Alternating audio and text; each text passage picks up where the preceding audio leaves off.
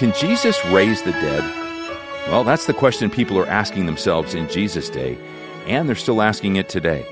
Welcome to Through the Bible. I'm your host, Steve Shwetz, and our teacher, of course, is Dr. J. Vernon McGee, and he's about to take us to John chapter 11 for some answers to this important theological question. But before we get started, I want to share a letter from a fellow Bible bus passenger named Levon. In 1978, my family moved to Guam due to my husband's assignment with the U.S. Navy. At the time, Transworld Radio was building its transmitter site on the island, and some of the TWR missionaries volunteered as Sunday school teachers at the Navy Chapel. That is where I first heard the name of Dr. J. Vernon McGee. I'd been reading the Bible since high school with little understanding, so it was a joy to hear the Bible explained in a way that was simple and clear. That began my journey of studying the entire Bible. I praise God daily for Dr. McGee's teaching. God also blessed me with a dear friend who loves the Word, and together we listen to the programs and discuss what we're learning. When we started, we were young and had young children. Now we are grandmothers, but don't feel old. God's Word brings joy each day and new lessons to be learned. Thank you for continuing the teaching and for the World Prayer Team, which is so informative about the worldwide church and gives us the opportunity to be part of the ministry. Words are inadequate to describe my gratitude to the Lord for your programs. I can only say thank you. Well, thank you, Levon. What an encouraging letter that is, and we completely agree that God's Word does bring joy each day, and there are always new lessons to be learned and remembered.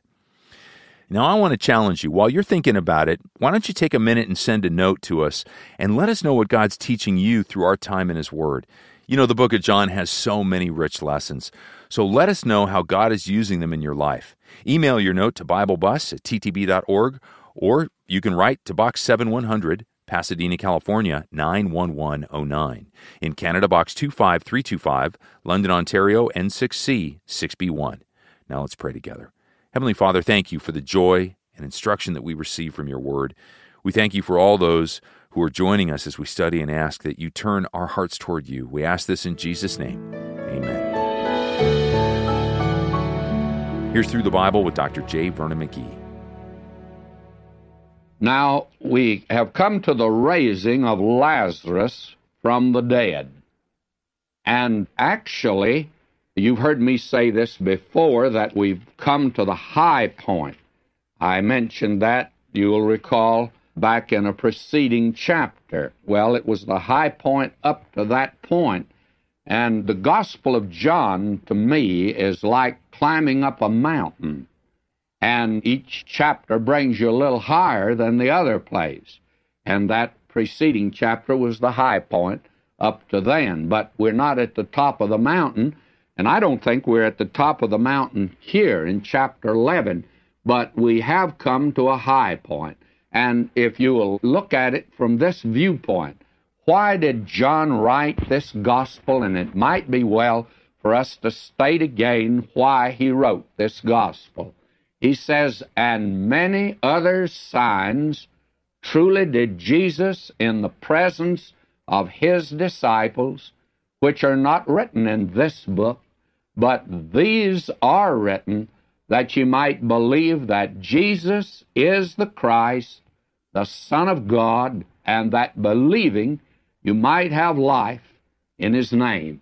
And by the way, that's found in chapter 20, verses 30 and 31. And we go back to the very beginning, and it started off, in the beginning was the Word. The Word was with God. The Word was God. And the Word was made flesh. And when he was made flesh, why, we saw that by miracle and parable and discourse, that this great thesis has been sustained. Now, the supreme question that can be asked is this: can Christ raise the dead? And that's the big question in any religion. And friends, that's the big question in this life here. We speak today of the fact that death is a great mystery. Well, this life is a great mystery too. And this life is practically meaningless if there is no resurrection of the dead. And for a Christian, we are of all men most miserable. The question that you'd ask of any religion, does it have power over death? Now, liberalism has long ago thrown out the miraculous. And they use, I think, the most illogical argument. Anything in the Scripture that's miraculous, that doesn't belong there. Not because of any scholarly reason, but just because they don't believe in the miraculous, you see. Just like a man eating fish, and he doesn't believe in bones. And when he comes to a bone, why, he ignores it. He doesn't believe that fish have bones. He's in trouble. In fact, he might even choke to death. And there's the miraculous in Scripture. You can't throw it out, and you can't get rid of the bodily resurrection. They explain it away, of course, in many ways. There's a substitute teaching, a synthetic doctrine, and you hear it stated like this: I believe in a religion of the here and now, not hereafter. It's pie in the sky, by and by, and we don't go for that.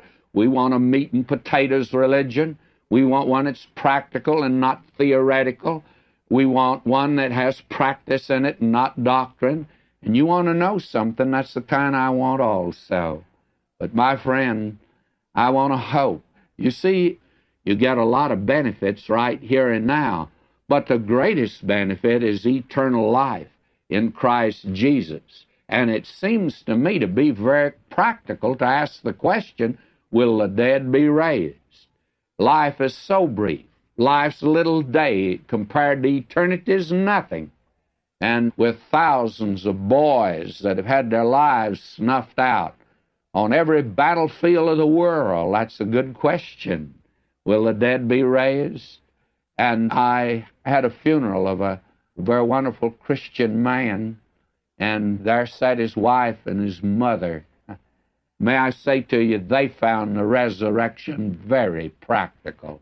And when you go out and stand at the graveside, I tell you, if you haven't any hope, you're whistling in the dark and singing in the rain, and you're giving out the blues, you're singing the blues, and all you've got is a rock festival, and I think it's rocks in your head when you get to the place. You have no hope after this life. Now, isms, they make some startling claims, but as far as I know, only one or two of them have ever claimed they can raise the dead. The only thing is they never produce the body, the corpus delicti. Now, the resurrection has to do with the raising of the body. The Lord Jesus, when he sent his disciples out, they were to heal the sick, but they also to raise the dead. When they healed the sick, it was the body in that day, and when they raised the dead, it was the body that was raised. Now, they promise so much here, but nothing hereafter, and that's like giving a baby a rattle to play with while he's in this life. May I say, it reminds me of something that, very frankly, I'm afraid a great many people are taking today, and that's an airplane trip. And they tell me that it's more difficult to land a plane than to take off, that actually a novice can take off, but it takes an expert to land a plane. And liberalism and the isms remind me of taking off in a plane with a pilot who takes you up into the clouds and gives you a few thrills. Finally, when the gas runs low, he calmly informs you that he's never landed a plane. In fact, he cannot land one. It was a nice ride while it lasted, but you know it's pretty important to be able to come into the airport, friends. And by the way, I'd ask you the question, you're flying high today? Well, you're going to land one of these days. You've got someone that can bring you into the airport. It's very important. And the supreme test, therefore, is life after death. Personally, if I was looking for a religion, I'd want to know what a religion has to say about this, and I'd want a modicum of proof. Now, there are, in the Gospels, 3 recorded instances of Christ raising the dead. Actually, both Peter and Paul raised the dead. And the great hope of the Christian faith is the resurrection of the dead. Of the 3 instances in the Gospels, the Synoptic Gospels, the first 3 give about the little girl raised from the dead. Only Luke gives about the little girl and the widow's son of Nain. And now only John gives the account of the resurrection of Lazarus.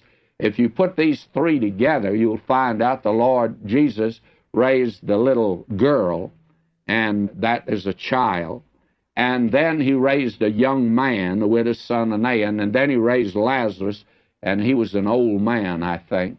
And so you have our Lord in the resurrection. We'll have no separation, generation gap of children being sent to one department, the young married sent to another, the old people put in a retirement home. They're all going to be raised together.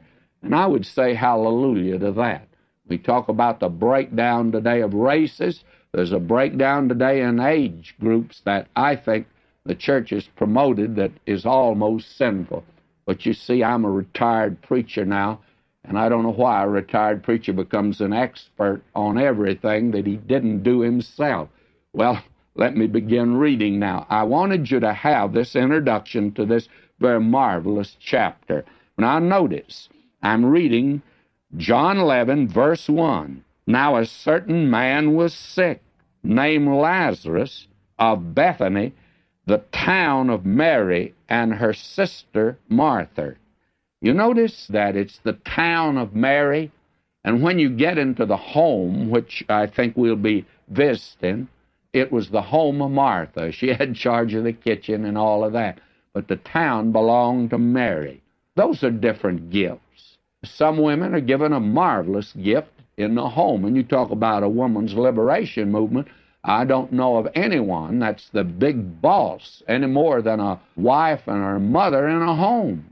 She has full charge of the kitchen and of the rest of the house. And she hustles you out of the kitchen, makes you get out of the ice box, and tells you to get outside. She's going to vacuum the rug and get out of bed, that she wants to get busy. May I say to you that some women, that's their calling, Christian women. And there are others that have an outside ministry. They teach Bible classes, child evangelism, work in a church. And because your neighbor doesn't work in the church, friend, doesn't mean that she's not serving the Lord. And because these women working outside don't work in their home more, doesn't mean they're not serving the Lord by any means. And so it's the town of Mary, but it was the home, actually, of Martha. And will you notice, it was that Mary which anointed the Lord with ointment and wiped his feet with her hair, whose brother Lazarus was sick. In other words, John is identifying this home for us by telling us this. We'll visit that home ourselves later, and it's a wonderful home to visit. Now will you notice, therefore his sisters sent unto him, saying, Lord, behold, he whom thou lovest is sick. This is an humble home. We know that. Poor folks' home, please. And this is a story that's just filled with tenderness and sweetness. And will you notice that this man Lazarus is also identified? He's the one Jesus loved. Well, what about Paul? Well, Paul said he loved me. And what about John? John said he loved us, and Peter said that he loved us.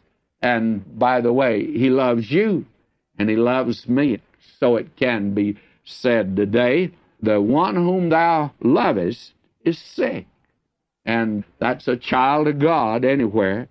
And notice, when Jesus heard that, he said, this sickness is not unto death, but for the glory of God, that the Son of God might be glorified. Now, Jesus was not present at the time. He was away. And he tells his disciples, though, he says, this sickness is not unto death, but for the glory of God. In other words, it's interesting to note that these are written that you might believe that Jesus is the Christ, the Son of God. This miracle's performed for the glory of God. Now, will you notice verse 5? Now, Jesus loved Martha and her sister and Lazarus. He loved the whole family. Loves your family, friend. And I don't care whether you're a Christian or not. He loves you. You can't keep him from loving you, but you sure can put up an umbrella to keep the love of God from entering your life. You can't keep the sun from shining, but you sure can put up an umbrella and get out of the sunshine. Now, will you notice? I'm reading now verse 6. When he had heard, therefore, that he was sick, he abode 2 days still in the same place where he was. Now, he did that deliberately and purposely. And sometimes he lets one of his own die. When his own dies, really, he's just calling him home. That's all. He's just saying, come on home now. And Lazarus died. But this is all for a purpose. All this is written for you and me, we might believe. Now he says, verse 7, Then after that saith he to his disciples, Let us go into Judea again. Don't miss that again. He'd been there. He'd had to withdraw because of the opposition. Now he has returned. And will you notice? His disciples say unto him, Master, the Jews of late sought to stone thee, and goest thou thither again? And he's going again. Jesus answered, Are there not 12 hours in the day? If any man walk in the day, he stumbleth not, because he seeth the light of this world. But if a man walk in the night, he stumbleth, because there's no light in him. Now, what is he saying here? And very candidly, I personally think he's saying something here that's quite wonderful. And that is that as long as he's in the world, he'll be the light of the world. And he came as the light of the world. And if there's to be light in Bethany in the time of death, Jesus must be there. Therefore, he said, that's the reason we're going, because while I'm in the world, I'm the light of the world. And it's daytime now, and the night's coming when no man can work. Tremendous statement he's making here. Now, he goes on to say, But if a man walk in the night, he stumbleth, because there's no light in him. He doesn't want these sisters to be hopeless and helpless, so he's going to them. Now, verse 11, These things said he, and after that he saith unto them, Our friend Lazarus sleepeth, but I go that I may wake him out of sleep. What he's talking about is death.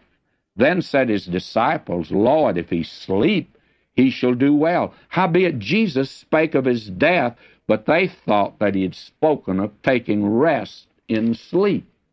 Now, you see, Christ waited that he might raise Lazarus from the dead.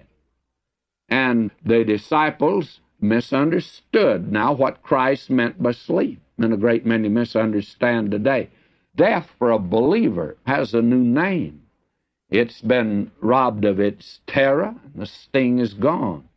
And resurrection always refers to the body, you see.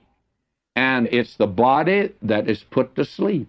It's the body that is raised.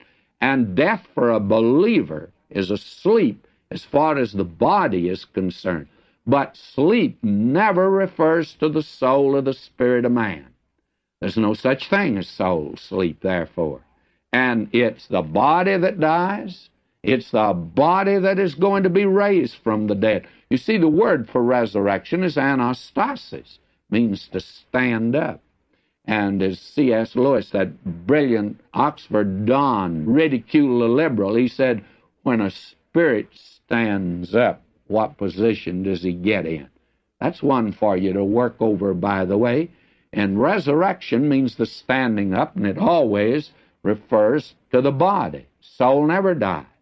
Therefore, the soul never sleeps. Death is a reality, and it's an awful reality. It's of the body. And death means separation, and it means the body of the believer goes into the grave, and that body's put to sleep because it's going to be raised one of these days. But the individual goes to be with Christ, absent from the body, present with the Lord. Now, the resurrection is a reality. Buddhism talks about the resurrection of the soul. Some of the isms today talk about it. Now, my friend, whether you are saved or lost, you're going into eternity. And a great many today would like to believe death is extinction. As a man said to me here in Pasadena, he said, you know, when you die, you're just like a dog. I said, don't you wish that was true? But I said, if it's not true, and I think that bothers you a little, You're in trouble, aren't you? Well, he said, we'll not talk about that. No, I don't want to talk about that, friends, because it's an awful reality. Now, will you notice our Lord makes very clear what he meant by sleep. Howbeit Jesus spake of his death, but they thought he'd spoken of taking of rest and sleep. Then said Jesus unto them plainly, Lazarus is dead. And that's the awful, stark reality that comes to life in life today. It's quite interesting that when Nasser died, you'll recall the great grief of the Arab world. And they said, Nasser is dead. Gamal, Gamal, what will we do now? And so immediately the leadership, they had no hope to offer the people, but they said this, don't grieve for Nasser, he's dead, and believe me, he was. But his ideas and his theories are still alive, and they'll live on. What a hope. That's not much of a hope, is it? But that was the only hope they have. Miss McGee and I were in Wichita, Kansas, in a Bible conference, and staying at a very large and very fine motel there. And when that football team took off on that Friday, and then word came in that afternoon that one of the planes was down, and the first-string football players were in it, and the coach, and they'd all been killed. It was quite interesting. At the motel, in the bar room, they had what they call a happy hour. Oh, it was the happy hour, they called it. And when we would come in of an afternoon to get ready for the evening service, why, we would hear, oh, my, the noise that was coming out of the happy hour place. You know, that evening, well, I thought we were in a morgue when we walked in the place. And then when we went in the dining room to eat, we could overhear conversation. Tragedy, yes, it was a tragedy. But no hope, friends, no hope. Lazarus is dead. And someday, those words will be probably brought to you about a loved one. What about your hope? What about your relationship to God today? Do you have any hope at all? Now he says, and I'm glad for your sakes that I was not there, to the intent ye may believe. Nevertheless, let us go unto him. Then said Thomas, which is called Didymus, unto his fellow disciples, let us also go, that we may die with him. Old Thomas is a gloom-caster, isn't he? He thinks that he's going to die also. But thank God he was willing to, I think very much like Simon Peter, when they came right down to it. Simon Peter denied the Lord, and I think Thomas would have too. I don't think his human nature's any better than Simon Peter's, and ours is not any better either. But for the grace of God, we'd deny him. And when you hear today of the failure of a Christian, and the other day, I heard about another preacher walked out of the pulpit and he said, I'm through. I'm through. How tragic it is to see men falling by the wayside, churches falling by the wayside, turning away from the faith. They once stood for something, but no longer. Well, I'm going to leave right off there today, and we'll pick up tomorrow, because we're going to see that the Lord Jesus and his disciples are going to Bethany, and something very wonderful will take place in Bethany. May God richly bless you, my beloved. I hope that you'll join us to see what's going to take place. Until then, you can find tons of great resources that'll deepen your personal study of God's Word when you visit the resources section of our website, ttb.org. And while you're there, be sure you don't miss our new Bible Companion for John. Again, it's available for free download at ttb.org. And we always love hearing from you, so call us at 1-800-65-BIBLE. And of course, you can always reach us by mail at Box 7100, Pasadena, California, 91109. Or in Canada, Box 25325, London, Ontario, N6C 6B1. And when you contact us, don't forget to tell us how you listen to Through the Bible. There are so many different options, from our new app to podcasts, our online archives, radio station listings, and so much more. So be sure to tell us what your preference is. This little bit of information really does help us make important ministry decisions and then to be good stewards of the resources that God has provided from faithful friends like you. So be sure to tell us when you call or write. I'm Steve Shwetz.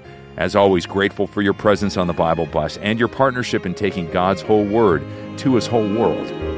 Jesus made it home. All to him I owe. Sin had left a crimson stain. He washed it white as snow.